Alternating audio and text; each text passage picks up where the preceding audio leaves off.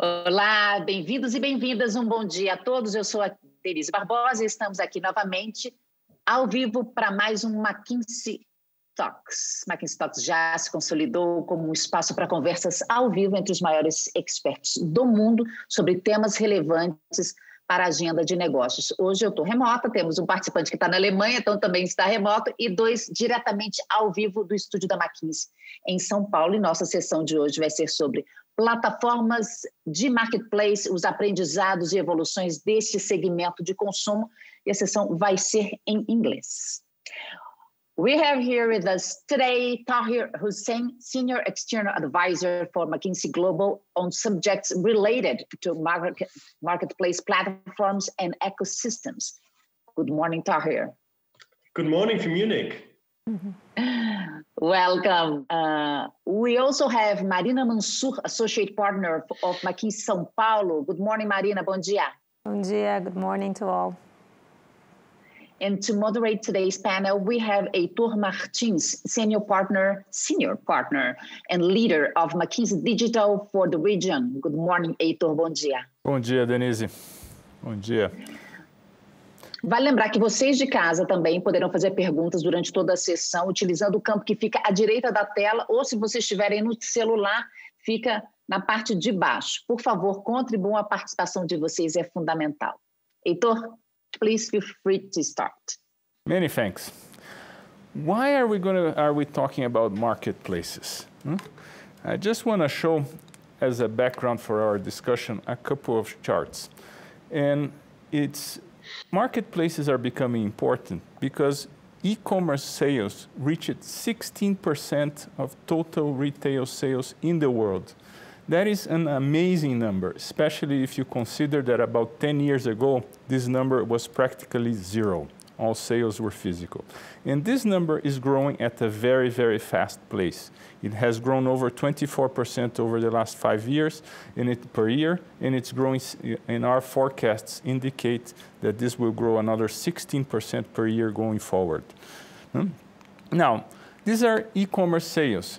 Well, but when we think about sales that take place in marketplaces, of all e-commerce sales, 60% of them are actually taking place in marketplaces. So marketplaces account today for more than, if you do the math, for more than 10% of total global retail sales. That is an amazing number, okay? And that highlights the importance of the marketplaces in this new world. So Tahir, many thanks for sharing with us your perspectives on marketplace. You've grown in this space and you are a true expert. So we are very eager to actually get your views on this. And I would start by asking you to actually explain to us exactly what is a marketplace, because there is a lot of confusion. So,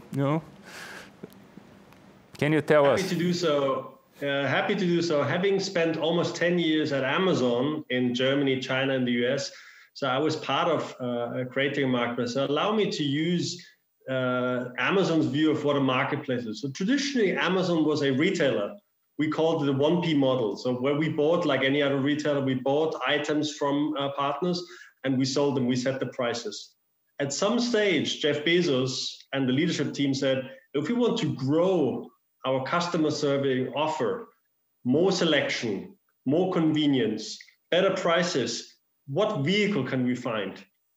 And out of this one, the marketplace was born. A vehicle, which is a platform allowing outsiders, brands, sellers to participate in the ecosystem selling to customers.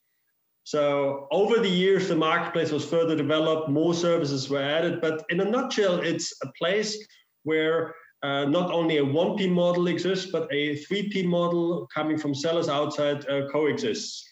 Why is it generating so much traction today? Well, if you look at it from the customer perspective, with the marketplace, you can offer much more selection in a more effective way. So for example, you can create millions of items in fashion without having to buy and stock them all yourself. You can offer better prices because the more selection you can offer marketplaces with competing sellers, the prices will go down. So you create for the end customer a great way to shop better. for the second set of customers, the sellers, you create an opportunity to be present with a huge audience without being an established brand yourself. So it's the attraction to the primary customer, the end customer, and a great way to engage with end customers, the sellers, which make Marketplace such an amazingly interesting setup nowadays. Thank you, Tahir. When we think about marketplaces, we see Amazon and Alibaba as the main leading players in the world. They are very different. One of them is in China, the other one in the US, but that's not the only difference. They actually follow a very different logic. Amazon is very customer-centric, and these numbers, I get really amazed with them. 82% of US households today have an Amazon Prime membership. And Amazon can actually reach 70% of the US population with same day or next day delivery. So Amazon has actually built a system that is very focused on delivering superior service to customers and actually on creating loyalty with these customers. On the other hand, if we think about Alibaba, Alibaba actually plays much more to the strengths of the relationship with the merchants. They were structured in two pillars. You have Tmall, which is kind of a shopping mall, with a smaller number of sellers, which tend to be larger sellers, with established brands. That is Tmall. And you have Taobao, which is more of a C2C and small business platform that has millions of active sellers and has a tremendous monthly traffic of 440 million people actually going through there. Those are very different models. Can you actually explain to us a little bit more of the differences and the strengths of each other? I'm happy to do so. Having lived and worked in both in the US and Germany, strongholds of Amazon, and in China, let me start off by saying what are some of the differences, the customer base? Because if you look at the US, Germany, established markets, customers were traditionally, they are used to shopping in offline malls as well. They are used to getting deliveries. They're used to having credit cards. So the convenience factor was really a number one factor that you could build your business model, and we come to that one. On the other hand, in China, when I arrived there, except for the big cities, there were no shopping malls. There was no real offline purchasing available. Plus, there was no real credit card. So you actually had an opportunity to create your business around a very different value proposition, actually be the mall and become the currency. So before we talk about differences, similarities, there are similarities. So both of them focus on the customers. You're right. Taobao almost more a little bit on the seller. They use processes, tools, and data to scale. And that's very common. On the differences, I would say Amazon, you said that it's very, very transactional. It's very convenience driven. Prime is at the core of the business. They really try to grow that part.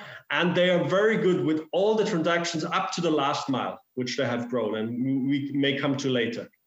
Now in China, on the other hand, Tmall, Taobao, Alibaba, they really built not only an ecosystem from the seller side with a lot of focus with the two main pillars, Tmall and Taobao, but they also create a wonderful ecosystem with Alipay. And let's just spend there a couple of seconds. With Alipay, you can make payments very convenient. Not only that, you can actually collect much more data than Amazon has. And what Alibaba is super good at is building use cases that go well beyond the pure transaction and helping sellers, helping brands grow their business. The last one, I would say, Chinese shoppers, they are glued to their mobile phones. I would call it a mobile-only country. And what you see there is that Alibaba has to and is much more aggressive with engaging content, with entertainment on the mobile phone. I would say, compared to this one, the way that Amazon does its business is still quite boring. It's transactional. China is engaging. Video is the rage. You have talk shows, you have influencers selling online. So these are some of the differences stemming from the difference in the consumers and the culture. Thank you, Tahir. We're talking a lot about China and the US, but let's see what is happening in Brazil. In Brazil, we are also seeing and living an amazing growth on e-commerce volume. No? And this number is just amazing. Just in 2020, the volume of e-commerce transactions in Brazil grew 66%. Marina, can you tell us a little bit about that? What is going on? Sure. So what we've seen in Brazil, as you mentioned, during COVID, online sales had a huge growth, right? If you see e-commerce sales and overall e-commerce sales, it grew more than 180% during the second semester of 2020. And this is a stellar number. But when we see marketplaces, as Tahir mentioned it, e-commerce has 1P and 3P. And marketplaces were the bulk of this growth. If you consider that Mercado Livre is 100% 3P, and if you add the 3P parts of other big marketplaces, such as Magazine Luiza or Via Varejo and others, it gets up to 70% of the total sales volumes in the country. So 3P, not only e-commerce is gaining traction in the country with Brazilian consumers, but 3P marketplaces are in the core of this growth. Of course, all of those players still have to figure out how to gain seller attention and how to attract those sellers to those platforms. But the seller sale, the 3P part of it, it's already up to 70% of e-commerce penetration in the country. Thank you. Now, with this whole world of 3P and marketplaces are actually getting very crowded, no? And it's getting more and more difficult for actually sellers to differentiate their products and reach the consumers. How is this battle taking place, Tahir? No? What advice can you actually give to sellers? Yeah, so let me start off by saying I would always differentiate between brands that also think about whether to engage on the marketplace as seller and sellers, especially with Amazon, some of the countries that are they're only focusing on selling on the marketplace like Amazon, which, by the way, I think will also come a lot more in Brazil. So if you look at the seller part, what I've seen, they are actually geared to, they focus their whole work on understanding how, for example, Amazon works. What does it mean? It means you have metrics that are Amazon metrics. They are very different from what you have at other retailers. You also have requirements in how to compete and how to win. At Amazon, if you don't win the buy box in a smartphone, you basically, you're not visible. How do you win the buy box? Now for Amazon, you saw it in a previous slide that Prime is so key. So you have to be able to offer in some way or the other Prime, either through a program called Fulfillment by Amazon, where you send your items to the Amazon fulfillment centers and they send out like any other one offer, or you have new programs like in US Seller Fulfilled Prime. But you need to understand how Amazon determines what goes into the buy box.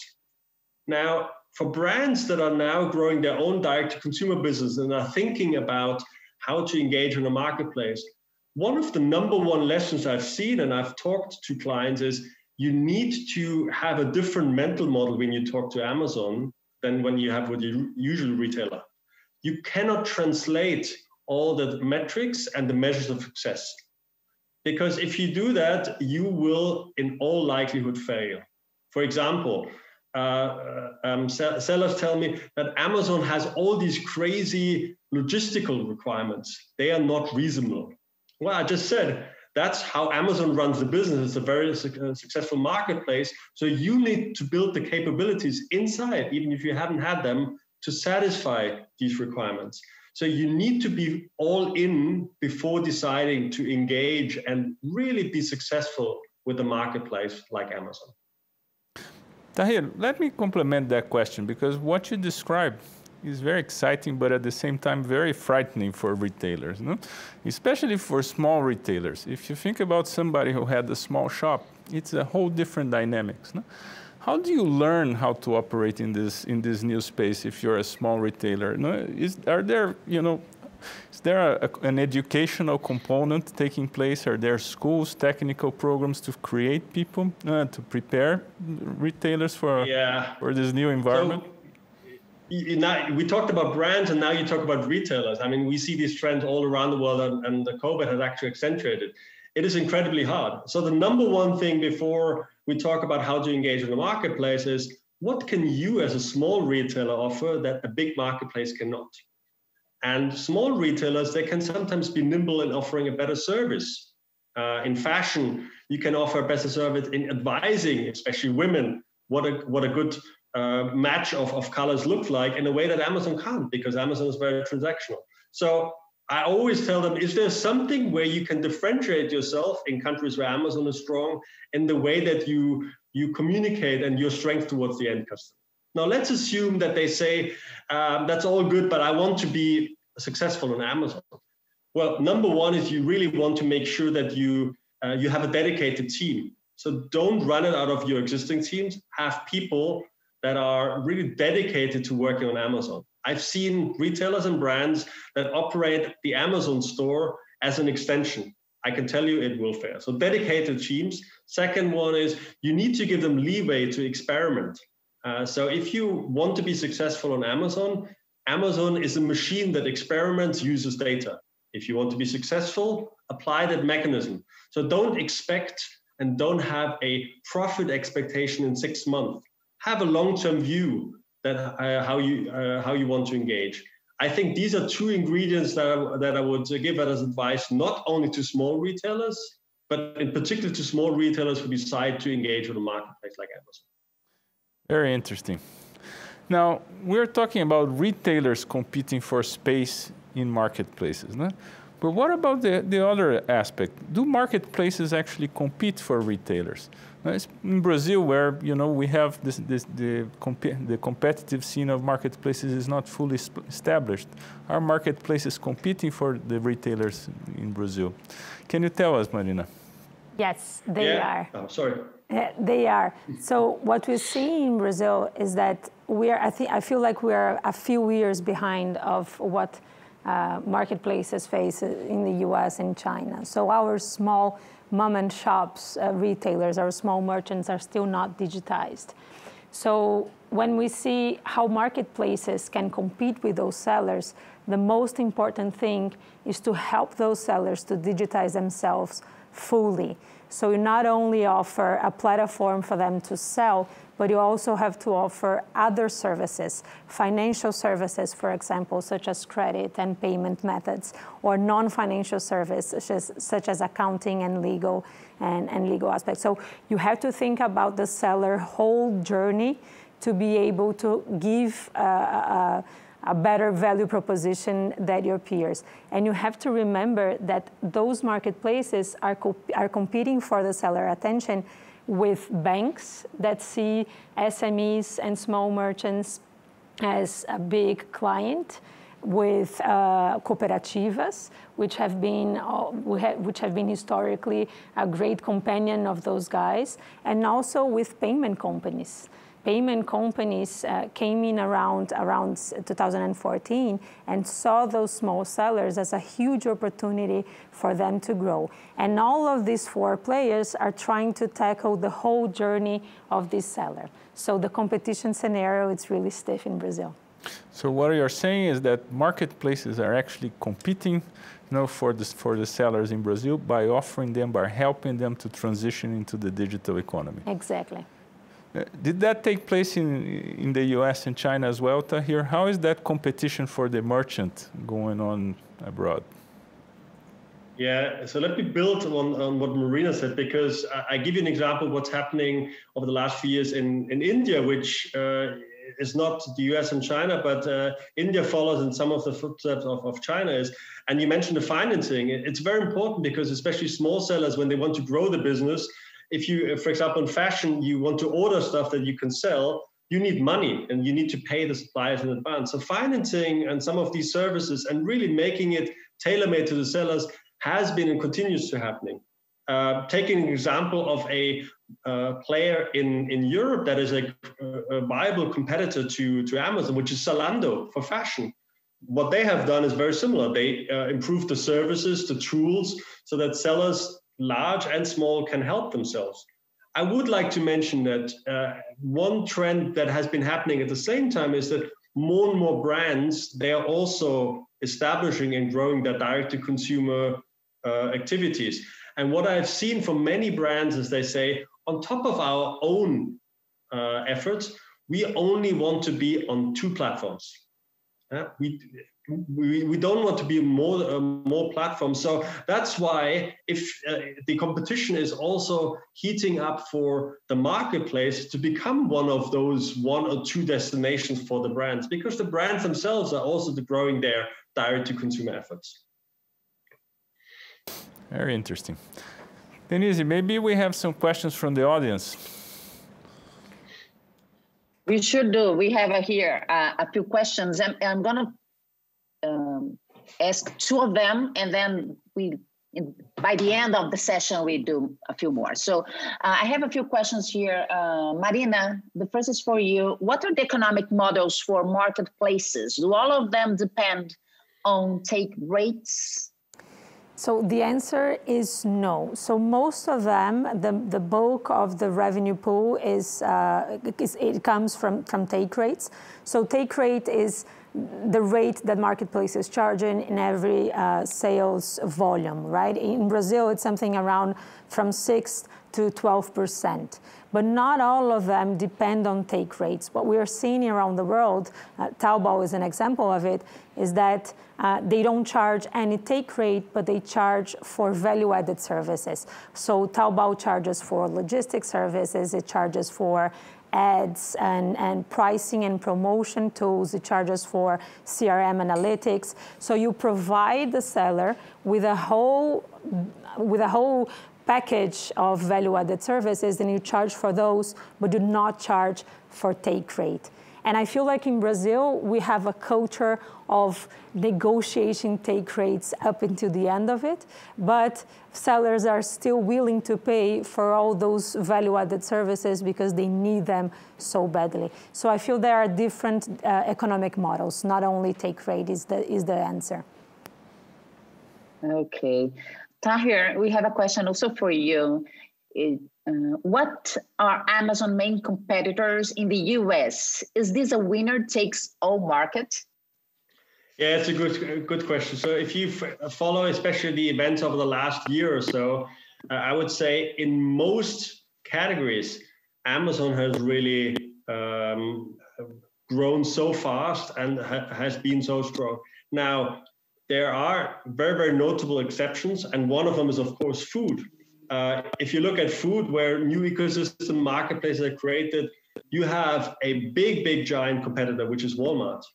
And the competition is huge. So I would say Amazon has a very strong position in many categories, and it's accounting for a bulk of the e-commerce revenues that is 60-70%. As a matter of fact, people start their search on any product search on Amazon and not on Google anymore.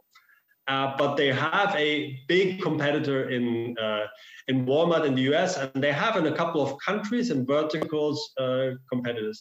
It will be harder and harder for other players to enter because these big players, they're building up capabilities and a customer lock-in that is difficult to snatch. Okay, thank you. Back to you, Heitor. Thank you. Let's change gears a little bit and talk about logistics. No? I remember when we started actually in the e-commerce and the marketplace space, one of the key challenges is you would actually buy something and it would take 2 weeks for the product to arrive at your house. No? And nowadays, most of the deliveries are actually made on the same day, next day, and when it takes 3 days, we already get upset that it's taking too long. No? It's a very different dynamics. Tahir, can you actually tell us, about the importance of the delivery experience, no? And how are companies actually working to improve that and deliver superior service on that front? Yeah. So one is, again, if you look at work from the customer backwards, in the US for many years, 1 or 2 day delivery in most cases was absolutely fine. Now, as you had new competitors and new businesses, they were actually, they could optimize their whole supply chain on these verticals. So Amazon, for one, because they wanted to grow in food and you don't want to wait for 2 days in food. We talked about this. Second, the strong investments of Amazon in logistics up to the last mile, they have also come as a defensive move. Defensive to make sure that no one else can capture it. And defensive move, one thing you should not underestimate, Amazon realized in most markets that the key players they relied on for many years, United Parcel Service in the US, Royal Mail in the UK, DHL in Germany, they would not be able to handle the scale. So they would have to grow this business. Now to 2 hours or 1 hour that for example, many customers around the world can now enjoy with Prime Now. One of the key things that Amazon said is, this is crucial. How do we make it happen? If you know how expensive and how long-term it is to build a sustainable and scalable 2-hour delivery network, many clients and many companies say, I cannot do this. Now, Amazon said, it's how do we make it happen and how do we scale it? And the good thing that really Amazon has been doing over and over again, you have a bold vision. We want to have 1 or 2 hour delivery available to 80% of our customers, but we're going to start with one city. So Prime Now was launched in one city with certain zip codes in Manhattan, and they delivered within 1 hour using Uber cars, using their own bicycles, etc. But they knew that they have to build it. So it's an investment in own process technology, owning more and more parts of the last mile yourself, and making sure it's not just offensive move towards the customers, but you're also protecting your turf with the investments that are very difficult to recoup for other players trying to enter that space. But so Tahir, just to make sure I understood, if you're living in New York or in London or one of the major urban centers, 1 hour delivery is nowadays a reality. You can actually shop and get the products to your door in 1 hour. That is absolutely correct. And if I look back, and I was part of the discussion with Jeff Bezos, because I was sitting in China, and our competitors in China, they were actually offering that one. And when we communicated back at the time, 2010, 11, to Jeff Bezos, he was aware of it, but many of the people said, American customers don't need it. Now, fast forward, they very much need it. And the question is, are you the first one offering it and building it, or are you late to the game? So, for example, we had snow, we have lockdown still. I ordered on Amazon fresh €100 order in the evening at 7:30, and my delivery slot was 9 o'clock with everything, fresh food, etc. And that is, once you tasted it, it's becoming normal. It's becoming the new bar. You don't want to go back. So it's that kind of standard raising that has happened, and it's just a question of when it will happen in all geographies. Very interesting. And in that journey, you mentioned actually some players own the infrastructure, others outsource. What are the trade-offs in that decision, owning versus outsourcing the logistics information, the infrastructure?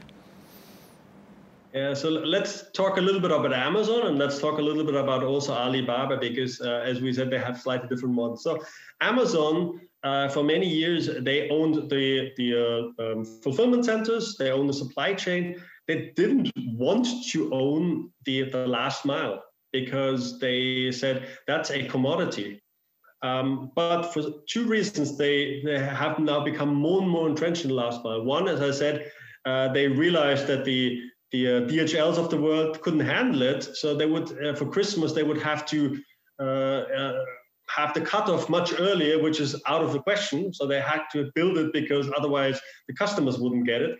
And the other things, there are now more and more services that can be offered when you actually build out your own last mile. So one is the transparency I get as a customer being delivered from an Amazon vehicle is phenomenal. I can see on my smartphone where the driver is, how far away, they calculate, etc. So that's all proprietary technology. It would never integrate with a partner like DHL. So you can extend the service And you can extend it even more. If you look at a player like AO in UK and Germany, what they do is when they deliver your white good, they take your white good with you. So when you have a refrigerator, they take your old one with you, which is wonderful. So building this own network allows you to offer additional services. Alibaba, on the other hand, has traditionally had a very asset-light model. So they said, we can make a lot of business by growing our seller base. And we work with China, with partners to drive the logistics network. So Alibaba has actually said, we can get a lot of information out of the delivery part that we can use for other parts, so distances, etc. So in other words, there's not one size fits all. However, you should decide as you engage in becoming and growing as a marketplace player, which part of the customer experience are crucial to your customer experience, and where do you actually want to invest as opposed to partner. Thank you. I'm going to propose we actually change topics again. We talk a lot about marketplaces as a space where you can buy products from multiple providers, the 3P model. But we are also seeing some marketplaces developing their own products too, and their own product offering with private label many times. How do you see this trend between 1P and 3P actually living in the same platform? How they interact, and is there a conflict of interest, a channel conflict in when you offer 1P and 3P in the same platform? Yeah, so let's start with the customer again. The first efforts of the Amazon marketplace, by the way, were a total disaster because they were two different experiences. One was a 1P experience and the other one was a 3P experience. So it wasn't one platform. It was only when this concept of the single detail page was born that the marketplace really started flying. And you talked about the biggest identifier and unifier for customers, which is Prime.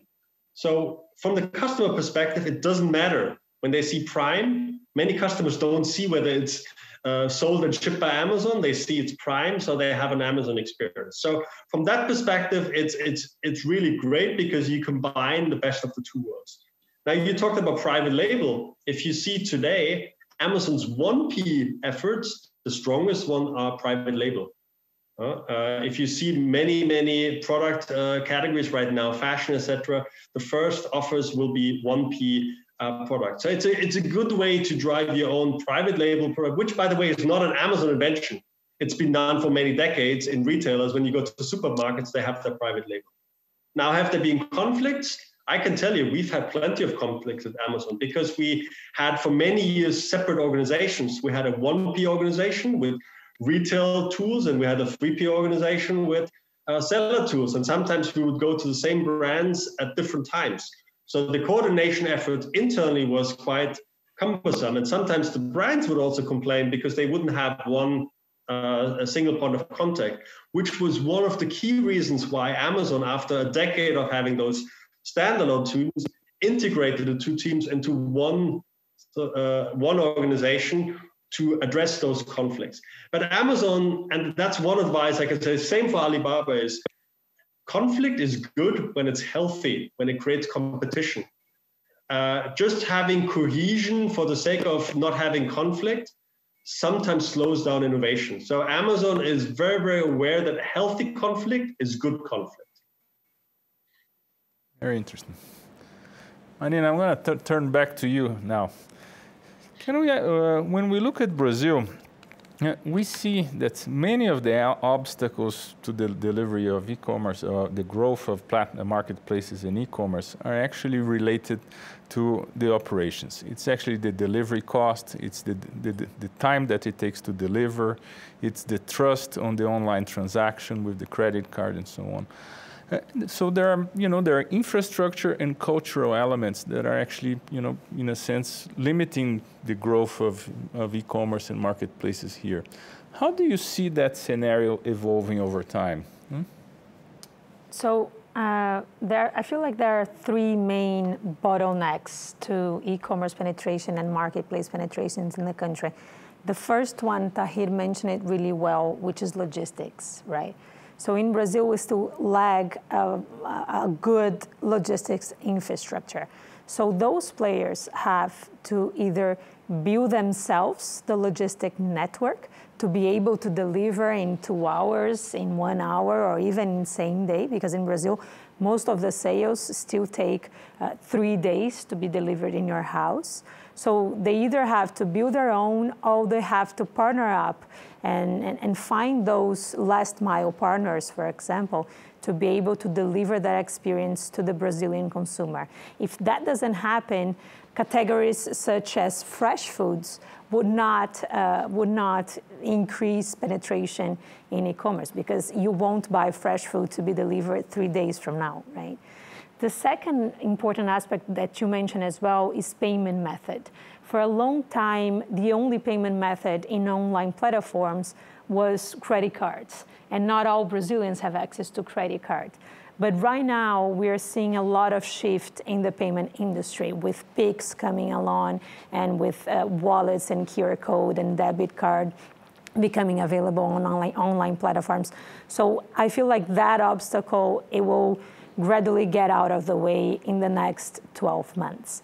And the third aspect I would mention, which is somehow related to what you called cultural, is how skeptical the Brazilian consumer is on buying online when it comes to, for example, return of the items that they don't want. In the US, that experience is flawless. You buy something, you don't like it, it's really easy to return it, and in 2 days you have your money back. In Brazil, we still lag a lot of the items in this channel to have this experience in a much seamless way for the consumer. So once we tackle those 3 points, I feel like e-commerce and marketplace penetration will increase by a lot in the country. Very interesting. Denise, I think we're getting close to the end of our session, but do we still have time for a few more questions from the audience? Great. We do have questions here. Marina, for you, what are the categories most common on marketplaces, and what are the ones that are gaining traction right now? So the most common for marketplaces, and I feel like the US started in the same way, are electronic goods and white goods, right? So these are the categories that are easier for the consumer to browse, to compare, and they feel more secure on buying online. But we are on the verge of a lot of different categories to gain space on online sales. So dry food is one of them. During COVID, a lot of people are experiencing buying their supermarket, making their supermarket purchase online, and that experience is gaining traction. And also fashion. So Tahir mentioned that Amazon fashion became a huge thing in the US, and I feel like the apparel industry will see a lot of penetration in online sales, and specifically in marketplaces. Yeah, I do like to buy fashion online. I do. Tahir, a question for you. What are the key criteria for deciding whether to launch a marketplace? Yeah. So before answering that directly, I would say, based on my experience as a senior expert all around the world, it's not 100% necessary that you have to launch a marketplace. I understand Amazon, but it can be a super interesting and viable option, but you shouldn't follow the marketplace craziness just because you have those big players. Having said that, what are key criteria? Number one is you have to understand who are your customers. So are these end customers? What kind of needs do they have? And then really, what are the 1 or 2 criteria that you want to wow your customers? So if one of the 1 or 2 criteria is selection, like we just said, a marketplace is an extremely interesting option for you to grow that business. If you want to grow further delivery part and you build out these capabilities, but you don't want to do all the delivery yourself, again, that is a good criteria. So it really depends on who your customer focus is and what are the 1 or 2 things you really want to wow your customers on. I would say is once you decide on those, you need to understand that building a marketplace does not happen overnight. So we talked about building the capabilities, but you also, it's as Marina also talked about it, there's cultural elements in each market, but there's also cultural elements in building a marketplace. So if you build one, you have a 1P, how do you handle the internal conflict, etc.? So you need to have a long-term view and commitment that this is the right thing for you to drive sustainable growth for your business 5-10 years from now, not in 12 months. Marina, one more question for you. As a fashion retailers, for example, why would I enter a marketplace versus building my own? That's a great question. So why I feel like the trade-off, putting in a very simple way, the trade-off is between volume and customer ownership, right? So one reason for you to enter into a big marketplace is volume. These marketplace platforms together, they have more traffic, daily traffic through their platforms than all of the shopping malls in Brazil altogether. So if you want to increase volume and you want to gain scale, being on a marketplace could be crucial to your brand. On the other hand, being on a marketplace, you lose a little bit of the customer ownership, the customer relationship, because the customer is buying on the marketplace and not on your own platform. And I would change the phrase. You ask, why should I be on a marketplace or build my own marketplace? And I feel like that for fashion retailers specific, if you're not entering in a marketplace and if you want to compete, you not only have to build a marketplace, but you're going to have to build an ecosystem. So it's not only providing other 3P products, but you have to think of other services and other experiences that you're going to have to provide to your customer to be able to track all the traffic that those marketplaces platform have to your own platform. We are almost running out of time, Tahir, but I'd like to ask you one last question.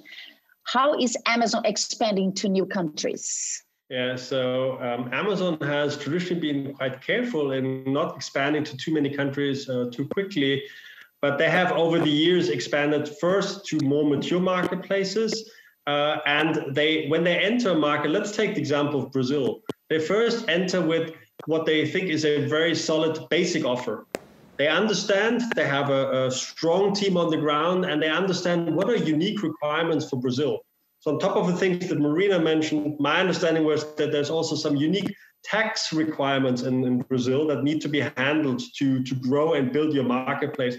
And you need to make sure that you can actually handle this on the systems. And I would say the third element is making sure that all the success elements that you've had in the US and other mature countries are there. So if you see what's been happening in Brazil, and you will continue to see it as Prime has become more prominent, will continue to be more prominent. It's taken some time to do so, but making sure all the critical elements, not only the categories, not only the infrastructure, but also services like Prime are rolled out and offered in a way that is attractive to local customers. Thank you very much. Denise. Go ahead, Heitor. Yeah, I know we're running out of time, but I do have one last question for Tahir. Okay. Tahir, what is going to happen to the traditional retailer? Are shops, physical shops, going to disappear? What is the future? How does the future look like? Yeah, so I sit in a country like Germany. Germans, by the way, Marina, we are very skeptical, and we tend to be negative on the part. So one of the big stories is now, has Amazon eaten us all? So I keep saying, when you look at traditional retailers in many countries, in the US and Germany, for many decades, what they have done is they kept their model, but they largely kept it unchanged towards the customer. I see retailers that continue to be successful in understanding customer needs and addressing specific areas. I see retailers that offer, take the example of Nordstrom in the US. Marina talked about it. They offer a store which has not thousands of shirts and colors, but it's a concierge service where you can go in and you can get advisory. So you need to innovate and find ways to drive to drive relevance with customers. In other ways, there are ways, and I think it's not one winner takes it all, but you need to apply some of the thinking that players like Amazon or Alibaba have: customer focus, innovation, speed, data, to out-Amazon your market. So don't be in awe, don't be passive, take risks, because your legacy business, if you don't change it, will die. Can we finish now, Heitor? I think so. Okay. I could stay forever here, but we do have to close, I guess. So Denise, back to you. The conversation is very good. Okay, thank you. So thank you very much, Tahir. Muito obrigada, Marina e Heitor, pela conversa de hoje, e a todo mundo de casa que mandou perguntas e ficou aqui com a gente os últimos 45 minutos. Super obrigada. A próxima sessão, excepcionalmente, vai ser na segunda-feira, dia 22 de fevereiro, ou seja, da outra semana, às 6 da tarde, às 18 horas. Coloca aí na agenda, gente. Colaboração eficaz entre empresas tradicionais e startups para criar valor no longo prazo. Essa sessão vai ser também realizada em inglês. A gente vai ter aqui o Brian Walsh, que é Head da Wind Ventures em São Paulo, e participação do Sid Humphrey, que é Associate Partner da McKinsey, também em São Paulo. Então, para você de casa conhecer a agenda completa do McKinsey Talks, vá em mckinseytalks.com. Lá vocês também podem assistir aos episódios anteriores, e na segunda-feira o episódio de hoje vai estar disponível lá, caso vocês queiram ver novamente. Vocês também encontram as versões em áudio, tá? No Spotify, para quem curte podcast, ouvir as sessões enquanto caminha no parque, esse tipo de coisa. Tempo a gente vai ter pra caramba agora nos próximos dias, quem folgar, né? Então, muito obrigada pela companhia, um ótimo fim de semana a todos, até a próxima, tchau. Abraço a todos.